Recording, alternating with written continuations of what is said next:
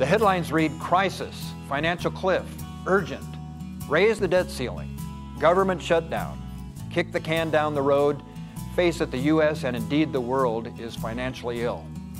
Many say that financial issues are the #1 problem in the country today.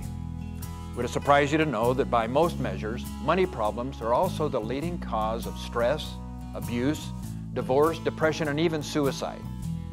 None of these are laughing matters, but sometimes a little humor helps deal with the unpleasant reality and put things in perspective.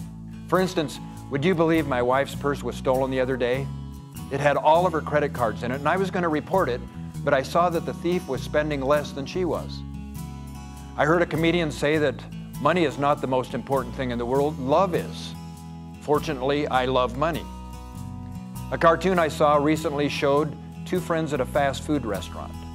One said to the other, "You give me your burger and I'll give you back half a burger. That's a 50% return." In a Peanuts cartoon, Snoopy was writing a letter where he said, "Dear IRS, I'm writing you to cancel my subscription. Please remove my name from your mailing list." Oh, wouldn't that be sweet? A thief broke into my house last night.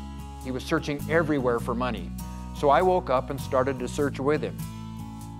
Will Smith, the actor, observed that too many people spend money they haven't earned to buy things they don't want to impress people they don't even like. There was a time when they said a fool and his money are soon parted. Now it happens to everyone. Personally, I have a real struggle giving my hard-earned money to someone who calls themselves a broker. Financial health and well-being are defined as informed decision-making and learning how to save, invest, and use credit wisely and plan for the future.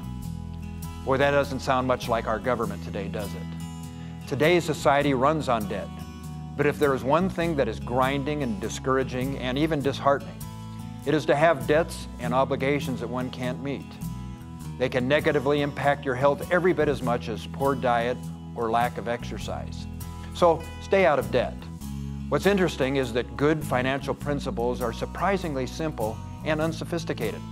There are some common reasons that people seem to live beyond their means, like lack of a financial plan, which takes into account marketing changes, inflation, and interest rates, greed and lack of self-control, trying to keep up with the Joneses, and I know this, the Joneses do not want to be kept up with. Let me share with you something that I've noticed, and that's that most purchases are emotionally made and intellectually rationalized. Confusing wants with your needs. And then stress. When people are under stress, they tend to want to spend more. What's interesting is that good financial principles, as I mentioned, are surprisingly simple and unsophisticated. So here's a few ways to prepare financially for your future. Establish savings for education, retirement, and emergencies with 6 months living expenses as the recommended minimum. It's hard to have a bad day when you have a good amount of cash at your disposal. It just makes good dollars and cents, if you know what I mean. Carry adequate insurance coverage, including health, disability, and life insurance. And shop wisely. Shopaholics are as out of control as alcoholics. I've read that people who use credit cards spend an average of 20% more than those who use cash. So only use a credit card when you have the money in the bank to pay it off that month. People who shop at malls spend an average of 20% more than those who don't. You can always find something neat to purchase by grazing through the mall. So make a list before you go, only buy what's on the list, and then leave.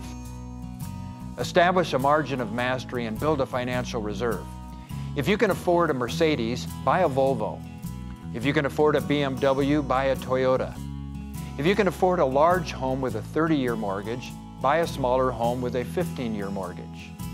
If you can afford a home with a $1,500 per month payment, get one with a $1,200 payment.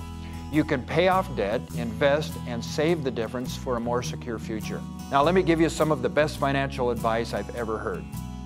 The surest way to double your money is to fold it over and put it in your pocket. It also is the surest way I know to avoid your own personal crisis and financial cliff.